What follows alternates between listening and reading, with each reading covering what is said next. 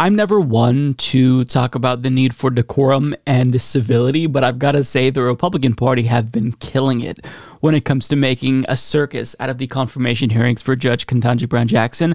I mean, it's so strange that we have Ted Cruz reading from a children's book. We have Lindsey Graham angrily storming out for no apparent reason, and they think they're crushing it. They think that people are watching them and thinking, man, they're really killing it. I mean, Ted Cruz literally was searching his own name after he got into a back and forth with Dick Durbin. It's bizarre that they don't think that they're making fools of themselves, but here we are. So one question that has come up is abortion, because it's kind of important currently. But Republicans, they are, I guess, asking if, Ketanji Brown Jackson would go against Roe v. Wade, not that she would be on the court in time to have a say in the current case before the Supreme Court. But regardless, the issue of abortion has come up. And Marsha Blackburn decided to add to the noise that Republicans are making, and she tried to own the Libs on Twitter about the issue of abortion, and it did not go according to plan. So she tweeted out, "The Constitution grants us rights to life, liberty, and the pursuit of happiness, not abortions." Senator, where specifically in the Constitution does it grant us the right to life, liberty, and the pursuit of happiness?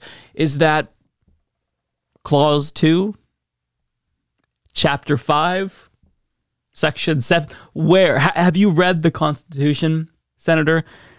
That is the Declaration of Independence. And furthermore, when we're talking about liberty, if controlling your own body isn't considered liberty, if that doesn't fall under the category of liberty, then nothing does.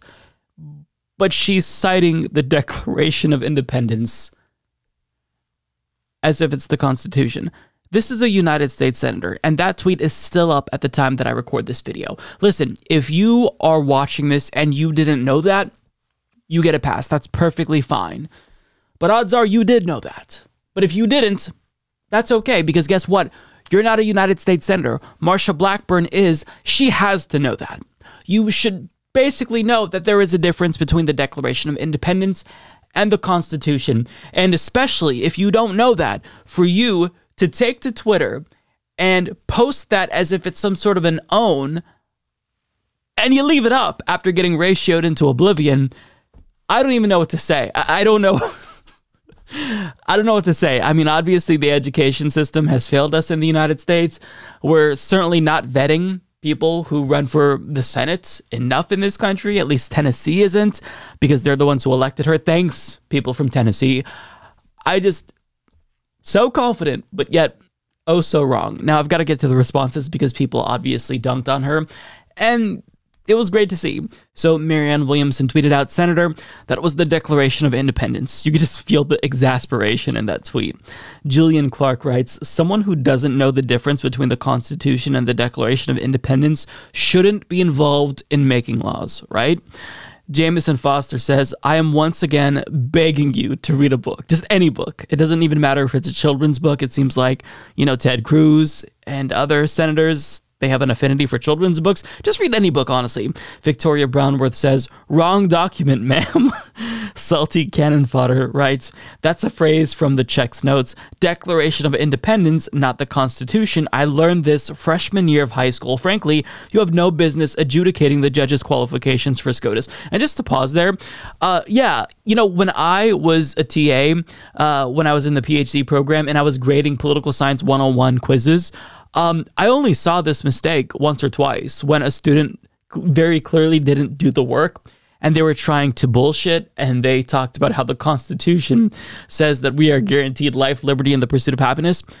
I didn't see it that frequently. You'd think it's a common mistake for newcomers who are taking poli-sci 101, but no, I feel like most people probably know this. I mean, so again, I feel like it's inexcusable for a U.S. senator to get this wrong, and it's especially comical for her to get it wrong in the context of trying to own the libs. But there's some more here. Lance Storm says, I'm not even American, and I know that's the Declaration of Independence. So sad. So sad. Marie says, a condom would have prevented this post. Marie has no chill. Marie has no chill.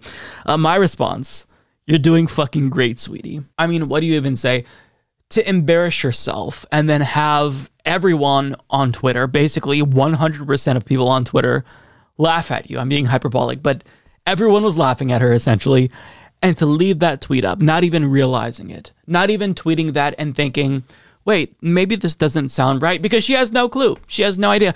I don't think she's actually read the Constitution. I don't think she has, not even once. But yet this is someone tasked with determining the qualifications of a Supreme Court justice. That is horrifying, is it not? This is someone who has so much power. She is one of just 100 senators, doesn't even know the difference between the Declaration of Independence and the Constitution. And you might think, maybe, you're making too big of a deal out of this, Mike. No, this is a United States senator. Again, I could give you a pass if you're Greg who works at Walmart, or if you're just a random person. But not if you're a United States senator, not if you're going to be that arrogant about it. And again, I mean, if you don't think that abortion is a form of liberty, literally having control over your body, I feel like you don't understand the concept of liberty at all. So yeah, I agree with the sentiment that you probably shouldn't be writing laws, but here we are, and odds are she's not the dumbest person in the U.S. Senate. I mean, have you heard some of these folks talk? She's probably not the dumbest. So it's horrifying to think that somebody that dumb is in the Senate, but it's more scary to think about the prospect that she's probably not the dumbest person in the Senate. Yeah. I'm gonna come. Do not come. Come. Come.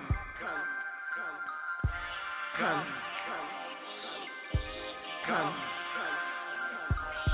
Come. Come.